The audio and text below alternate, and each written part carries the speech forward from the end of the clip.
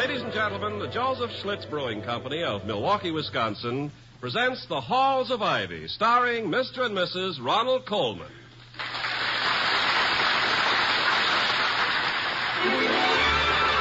I was curious. I tasted it. Now I know why Schlitz is the beer that made Milwaukee famous. If you like good beer, you'll find it pays to be curious and learn about Schlitz for yourself. And now, The Halls of Ivy.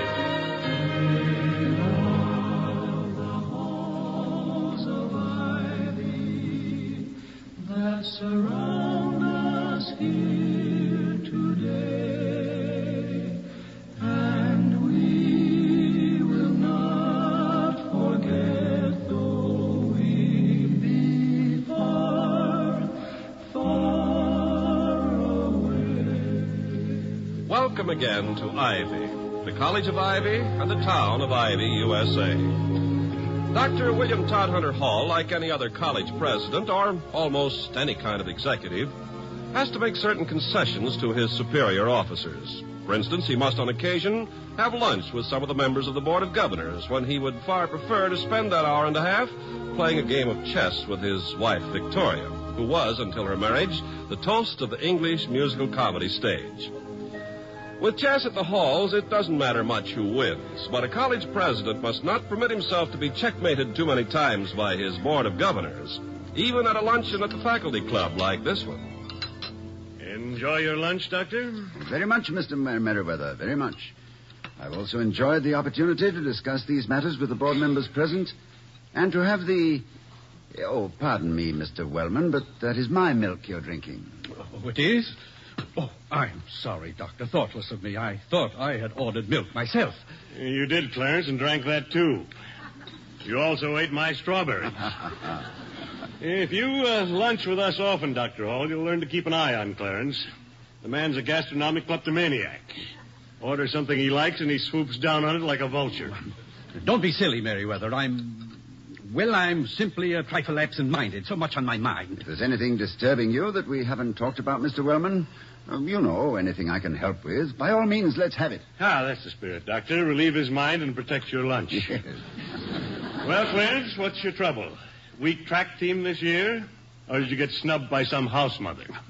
Don't be so flippant, Merriweather. Merely because I happen to take the affairs of this college rather seriously. We all take them seriously, son. But let's take the long view.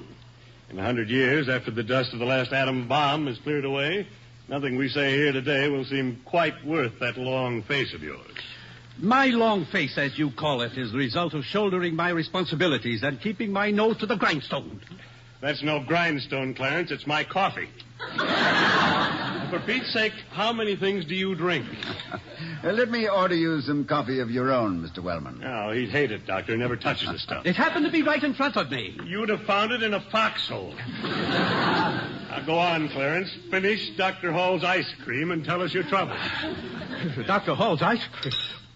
I'm sorry, Doctor. I didn't realize... No. You're quite welcome to it, Mr. Wellman. Now, was there something you wanted me to do? Yes, Dr. Hall. It will be necessary for you to address the student body in chapel tomorrow. Oh? The Reverend Dr. Gilby is ill, you know. Oh, I hadn't heard. Nothing serious, I hope? Oh, I don't think so, Doctor. Just picked up a bug somewhere. By tomorrow, they'll discover a new miracle drug to cure him. By next week, they'll find the new miracle drug makes his ears fall off. You can't read it. Well, I'm sincerely sorry to hear about Dr. Gilby's illness. And, of course, I'll address chapel tomorrow. Although I haven't not much experience in clerical oratory. And now, if you gentlemen will excuse me... Oh, sure, Doctor. I think we're all through. This is my lunch, you know. Oh, thank you. Why don't you let me take the check for change, Merriweather? All right.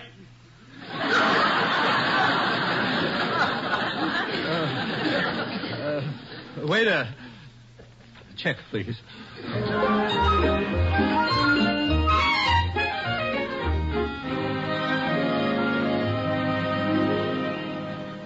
Dr. Hall's at a luncheon, Miss Lee, but I'm sure he'll be home very soon if you'd like to wait.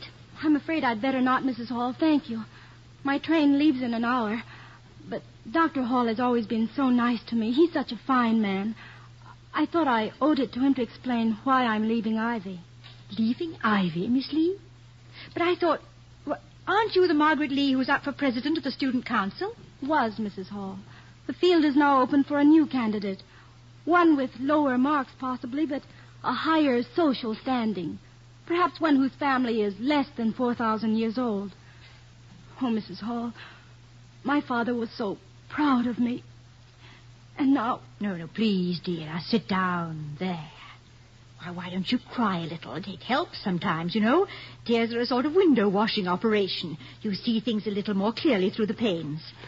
I've cried myself dry, Mrs. Hall. Some of it was self-pity, I guess, and some of it was... Well, I suppose I just overrated the decency of the student body. I think it far more likely, my dear, that a few members of it have underrated you. You mustn't condemn an institution because some of its windows rattle. Dr. Hall is going to be very disturbed about this. Do you know how vicious student politics can be, Mrs. Hall? Well, no, I'm afraid I don't, my dear. But if they're anything like backstage politics, which I happen to have known intimately, they can give you a pretty rough time. I've been up against a great deal of snobbery and discrimination myself. In England, as an English woman, among English people. Yes, and here, too. In fact, 4 or 5 weeks ago, I wasn't sure that I was welcome at Ivy. Even Dr. Hall was none too certain. But your case cuts a little deeper. I realize that. You'll never know how deep, Mrs. Hall, I hope. I flattered myself that I'd been accepted, that my scholarship record and my fitness for the presidency would make up for my being an alien, but... Well, the organized ostracism... Oh, I'm sure, Margaret, that a handful of unthinking... Don't try, Mrs. Hall. My people have always won by retreating. Maybe I'm making history. I'm retreating without winning. I guess I just didn't realize how well the Exclusion Act was enforced. I'm afraid I'm not too well equipped to cope with this, Margaret. But I'm sure you know how I feel about it. I do, Mrs. Hall, and I'm grateful. And please tell Dr. Hall how I appreciate everything he's...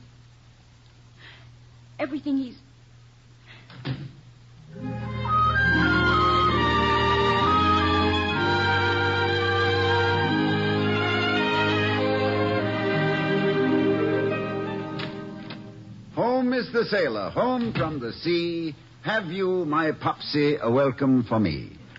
Take it, matey.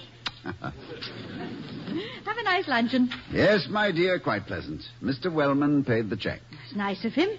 Nice of him. My dear girl, you can't dismiss an announcement of this importance with any such offhand remark. Mr. Wellman paying a luncheon check is as world-shaking as the discovery of the wheel. You mean Mr. Wellman is tight, Toddy? Tight is rather a brutal way to express it, Victoria, but I find it charmingly accurate. Mr. Wellman is extremely imminent in the sense of being close. I have heard that he launders his pipe cleaners. I suppose he got so tremendously rich throwing his money about. Vicky, darling, Mr. Wellman throwing his money about is a spectacle which Mr. Cecil J. DeMille... B. Hmm? Cecil B. DeMille, B for bathtub. Oh, yes, thank you. Thank you. Yes. Mr. Wellman throwing his money about is a spectacle which Mr. Cecil B. DeMille wouldn't even attempt. When I recall how generous, yes, even spontaneously generous, Mr. Wellman has been with his millions for this school, and how frugal he can be with... Vicky.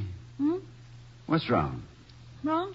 What do you mean? Oh, I mean, my dear, that no one can love someone as much as I love you and not be instantly aware of a shadow on that someone's face. Tell me, please. Oh, Toddy, I wish this hadn't come up. You have so many things to cope with. Now, what's the matter? Did something happen while I was out at lunch? Well, not to me, dear. In fact, it has nothing to do with me personally, except that, well, it's disturbing to see any youngster with a broken heart. Do you know a student called Margaret Lee? No, I don't think so. Wait a moment. Lee. Yes, a very neat and rather frail girl, quite intelligent looking. That's the one. Well, of course I know her. Of her, rather. A fine student. Not anymore, William. She's gone home. I did my best to persuade her to stay and talk to you, but I doubt if even you... Oh, it was really very sad. Now, my dear, don't distress yourself. This is my problem now. Sit down and tell me about it. Tell me the whole story. Well, As you know, Margaret Lee came to this country for her education. She chose Ivy. And tell her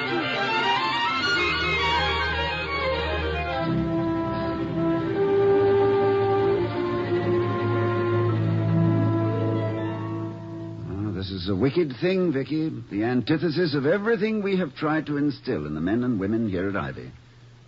I'm sorry that I wasn't here in time to talk to the girl. I'm afraid I handled it rather badly, William. She was so depressed and discouraged that I don't know too much about this part of the job. Are campus politics always as bad as this? Oh, no, of course not. But I must say that I sometimes stand aghast at the utter ruthlessness of these young people. Young, of course, is the key word in that admission. They're all children, callously pulling the wings off butterflies. As far as I'm concerned, one of the chief purposes of education, the chief purpose, if you like, is to impart an understanding of the butterfly's viewpoint. Whenever I hear of a student being made the victim of prejudice, I feel that I've failed in some... Yes, Penny? Beg pardon, sir, but there was a message from the Reverend Gilby. Seems like he was took sick, sir, and wanted to know if you yes, could... Yes, I know. I received the message at lunch, Penny. Thank you. I've got a Bible, sir, if you'd care to borrow it. I have a Bible, Penny. Thank you. Quite welcome, sir. Any time at all. Well, it's turning out to be quite a day. What was that all about? Well, Dr. Gilby, the chaplain, is ill. I am pinch-hitting for him, if that isn't too irreverent a word, in chapel tomorrow morning. Vicky, I don't want you to come. I feel I should be very inadequate. Oh, nonsense, Toddy. You'll do a lovely performance. I wouldn't be a bit surprised if you were held over for a second week. Held over, Victoria, is not very good ecclesiastical terminology. Yeah, I know. I love Dr. Gilby, and he has everybody with him from the Te Deum to the recessional. But you'll be wonderful, too. Did you ever hear Charles Lawton give a Bible reading? No, and I must say it sounds quite unexpected. Unexpected, but intensely interesting. And funny, too. In fact, it inspired me to do a great deal more Bible reading. Well, I'm afraid I haven't Mr. Lawton's elocutionary gifts. But if Captain Bligh can do it without the congregation resorting to mutiny, maybe Dr. Christian Hall can rely on the students' bounty of generosity. I say, that was rather good, wasn't it? Oh, yes. It was splendid. Just go on like that and you'll wow them.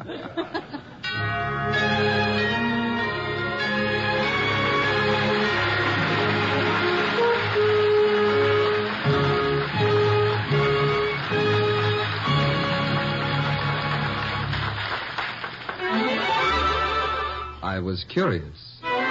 I tasted it. Now I know why Schlitz is the beer that made Milwaukee famous.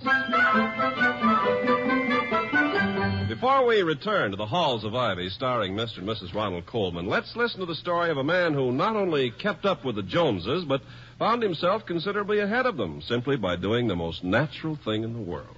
Last night I told Ethel, that's my wife, Ethel, you shouldn't be so self-conscious. The Joneses will just have to take us for what we are. But you know women. And Ethel, well, when we've got company coming, especially the Joneses, there's just no living with her. She's so afraid of what they might think. Gets in a regular stew about how she looks, how the house looks, what kind of jokes I'm liable to tell. You know, you probably have a wife of your own. And like your wife, Ethel usually gets herself all worked up for nothing. That's how it was last night when the Joneses came over. The minute they walked in, I could see Ethel was nervous as a cat. So, just to break the ice, I went into the kitchen and got out the Schlitz beer. When I brought it in, Jones started to look interested right away. Said he had heard a lot about Schlitz, but never tasted it. Which was kind of a surprise because Jones is one of those fellows who's so particular about everything. Always insists on the best, or so he says. Anyway, Jones raised his glass of Schlitz and we both drank. First thing you know, Jones put his glass down and with a satisfied look on his face, slapped his knee, turned to Ethel and said, Ethel, I don't know who deserves the credit, you or that husband of yours, but by George, this is the best glass of beer I've tasted in years. Well, that did it. That's all Ethel needed. You should have seen her face, just like a kid's at Christmas. As for Jones, He never even noticed. He was still busy talking. And he took the words right out of my mouth when he said, "No wonder they call Schlitz the beer that made Milwaukee famous."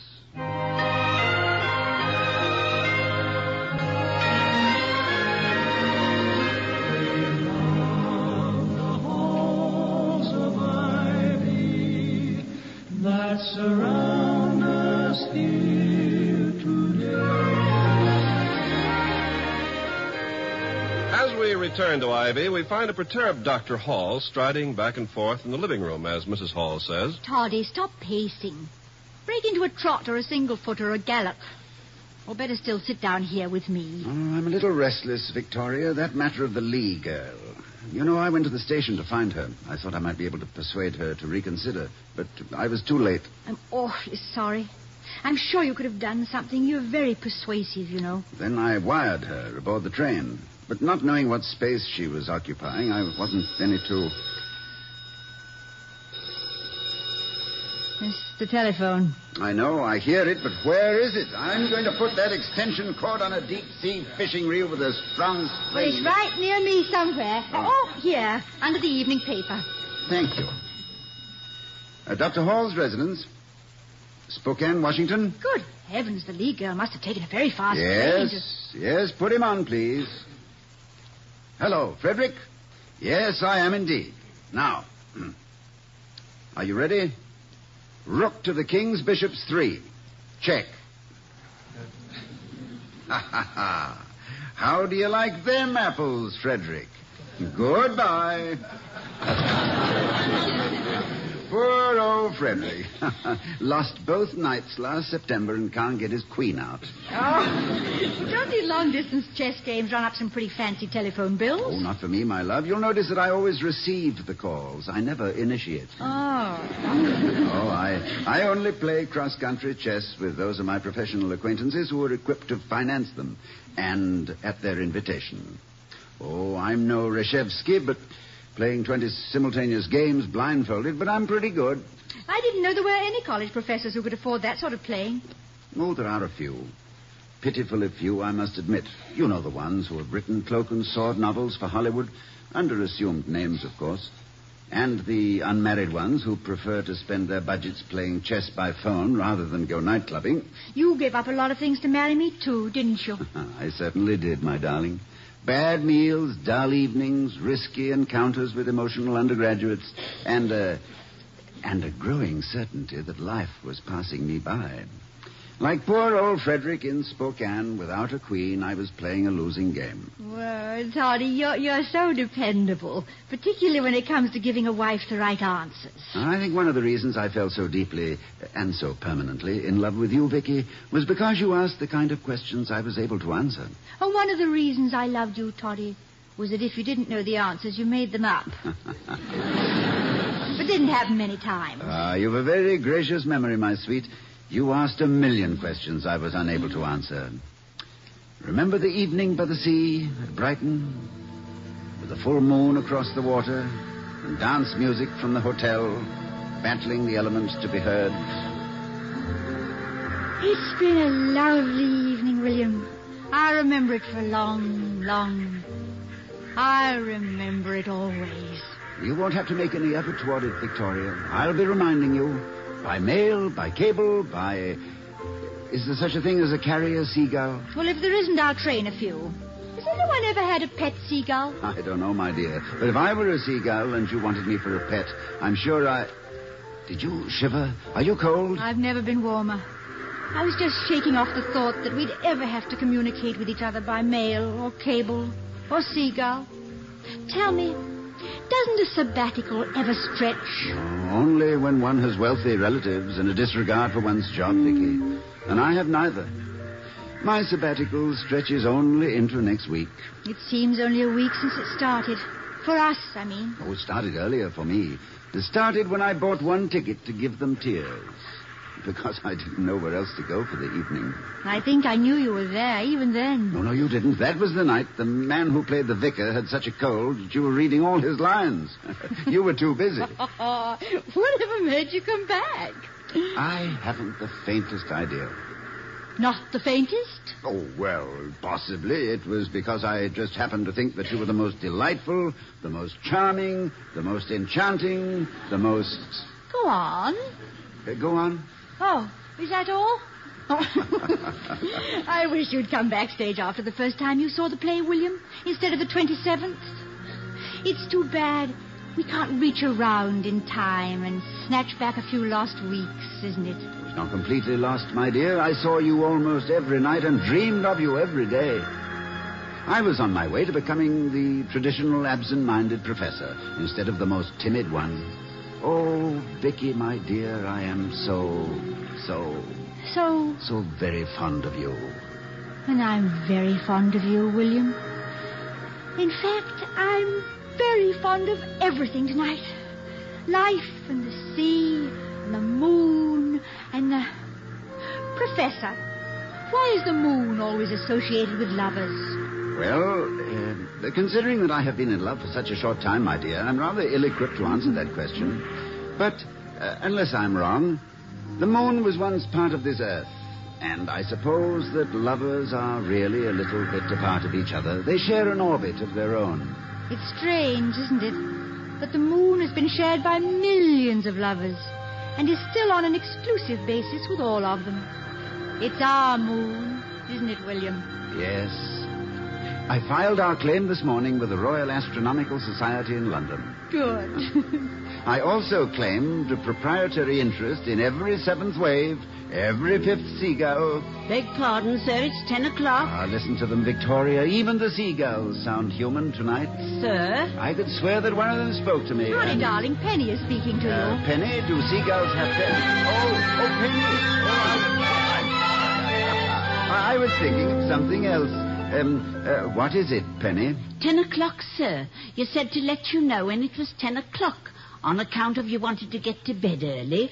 On account of you was going to talk in chapel tomorrow. Yes, Penny, so he did. Thank you, Penny. Good night. Good night, sir. Good night, Mum. Toddy, you were 1,000,000 miles away. 238,857 to be exact. Curious, isn't it, Vicky? That so much has been said about the man in the moon, and so little about the moon in a man. Darling, what are you talking about? Oh, just a brief planetary excursion.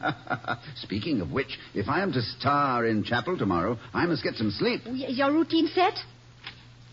Victoria, you make me sound like a trained seal. Sorry, darling. Do you know what you're going to say? Well, I know my text, but I guess the sermon will have to, sort of come out its own way. You're going to talk about Margaret Lee. Yes, I am. I don't believe Dr. Gilby would have done that. I don't think it's quite as much his problem as mine.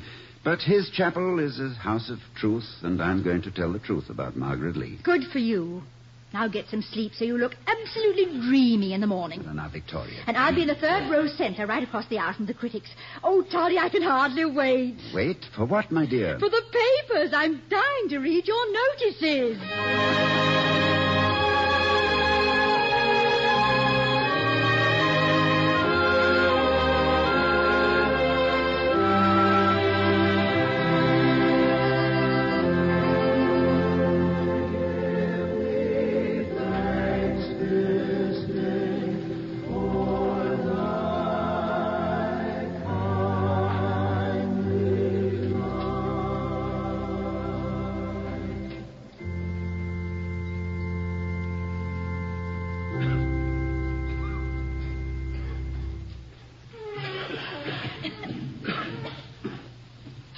Good morning.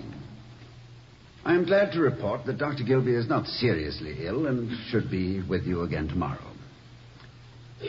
I welcome this opportunity to call to your attention a situation which has arisen here at Ivy. And since it concerns a matter of faith, there could be no better place to speak of it than in this chapel. And no better time for it than on the eve of National Brotherhood Week, proclaimed by our president throughout the nation. A young woman, a brilliant student, with such a record of achievement and reputation for integrity, that she was an outstanding candidate for the highest office within the gift of the undergraduate body. This young woman has left Ivy and returned to her home. Against unfair student politics, snobbery, and racial prejudice, she fought a good fight and thought she had lost. In her conception and practice of decent human behavior, she has shown, I believe, no lack. Therefore, she does not leave here the poorer. Rather is it some of you who have found wanting. And by the same token, I, too, must have a sense of failure. Tolerance is a word I would rather not use. It seems to indicate a condescension. I prefer the word understanding. And intelligent understanding is as essential to our study of human relationship as it is to our comprehension of Latin or science. We must learn not only the meaning of democracy, but its application and practice. Or in after years, our boast of a superior way of life will be a sham, and Ivy College will have failed in its primary function, a preparation for life. I would like now to inform you that I have been in communication with this young lady, and she is returning to school. I hope I may rely on the student body to conduct the forthcoming election for president of the council on a basis of merit untinged by social bias, so that her faith in us will be restored. Ladies and gentlemen of Ivy, the human race is not an exclusive club with a selective membership. We are all members from birth. True, it has both active and associate members, and it is up to each of us to provide our own classification. But I consider it one of the most important functions of education, so to instruct you in the humanities, that when your membership in this human society is ended, the recording secretary may mark you paid in full.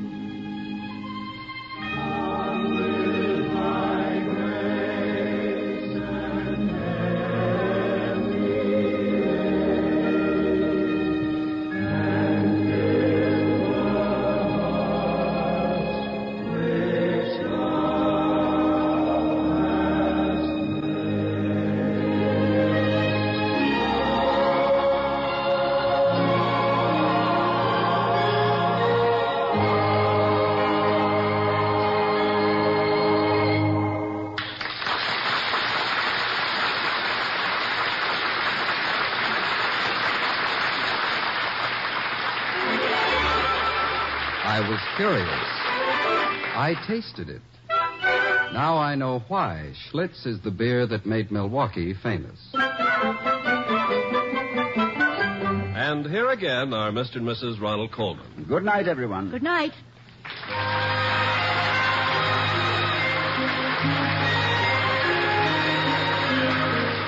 We'll be seeing you next week at this time at the Halls of Ivy, starring Mr. and Mrs. Ronald Colman. The other players were Barbara Jean Wong, Gloria Gordon, Herb Butterfield, and Willard Waterman. Tonight's script was written by Don Quinn and Walter Brown Newman. Our music was composed and conducted by Henry Russell. The Halls of Ivy was created by Don Quinn, directed by Nat Wolf, and presented by the Joseph Schlitz Brewing Company of Milwaukee, Wisconsin. Ken Carpenter speaking.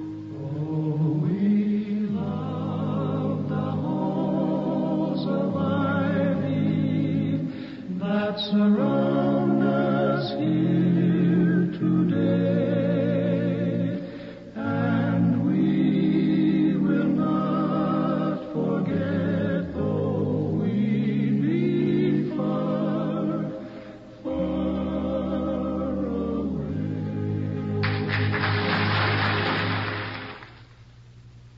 Now stay tuned for We the People over most of these NBC stations.